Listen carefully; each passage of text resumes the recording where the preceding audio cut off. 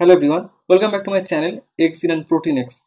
In this tutorial video, I'm going to talk about antigen retrieval and why is it very important. So we know that in immunohistochemistry we do antigen retrieval step, but we need to know the principle and why is it very important to do that.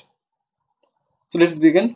So basically antigen retrieval is a process to enable an antibody to access the target protein within the tissue. So basically the antigen retrieval, it can promote the antigen antibody binding.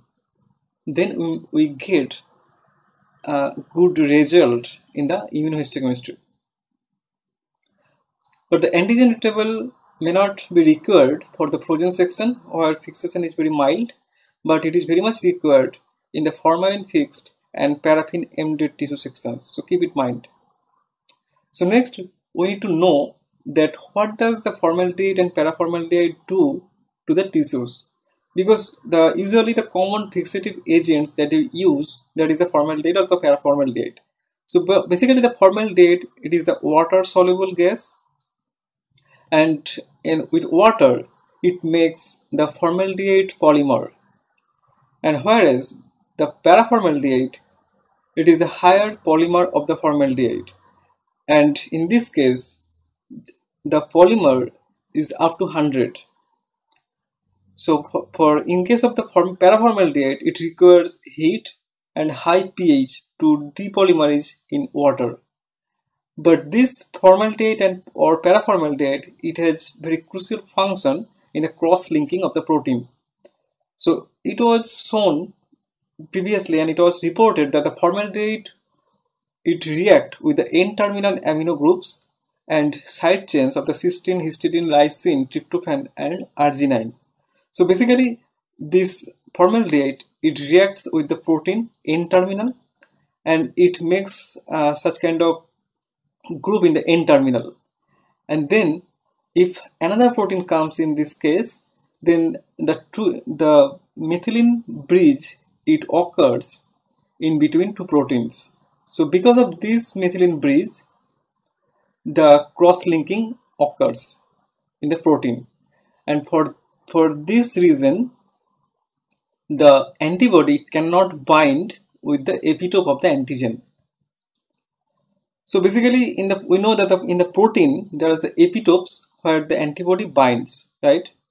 But because of this cross-linking of the paraformaldehyde, this epitope of the protein, it masks. So this is why the antibody cannot recognize or it cannot bind properly with the epitope, and it restricts the antigen antibody binding. So this is why we may not get the good result in the immunohistochemistry. So but if we do the antigen retrieval, this process, it removes the cross-linking and enables an antibody to access the target protein within the tissue. So basically this antigen retrieval, it promotes the antigen and antibody binding to access the target protein with the tissue. So you get the higher impact of the result. So next, let's have a look at the antigen retrieval steps. So basically there are two different steps. So there are two different antigen retrieval steps commonly used. First is the enzyme-induced antigen retrieval. So here basically we use the proteinase K. So this enzyme, it is produced by the fungus Tritium album limber, and it is a serine protease family, and it exhibits a very broad cleavage activity. So for this enzyme, we need to incubate at 37 degrees centigrade for 10 to 30 minutes. So this is the protocol for enzyme-induced antigen retrieval step. And after this process, all of the cross-link will be removed. But the disadvantage of this process is the enzymes may have destructive effect on the tissue morphology, and the success rate for immunoreactivity is low in many cases. So this is why people, they do not prefer this process. And the process 2, that is the another process that is the most commonly used, that is a heat-induced antigen retrieval. So here use the citrate buffer, the 10 millimolar sodium citrate, and additionally need to use the 0.05% 2 in 20, and the pH need to maintain 6.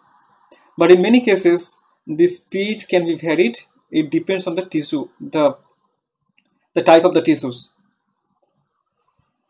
So in this case, the sodium citrate need to be placed in a container and it need to be preheated at 90 to 100 degrees centigrade. And then the slides need to put on the sodium citrate and need to keep this slide for 15 to 20 minutes. After 20 minutes, these slides need to be taken out and then it need to be kept at room temperature for 15 to 20 minutes. After that, you can continue to use those slides. So this is very much very commonly used, this process, and the advantage of this process is this buffer. It works excellently for most antibodies and can highly improve sensitivity. So this is why people prefer this process. So that's all about the antigen retrieval steps. So if you have any question about this, kindly write in the comment section, like it and share it. Thanks for watching.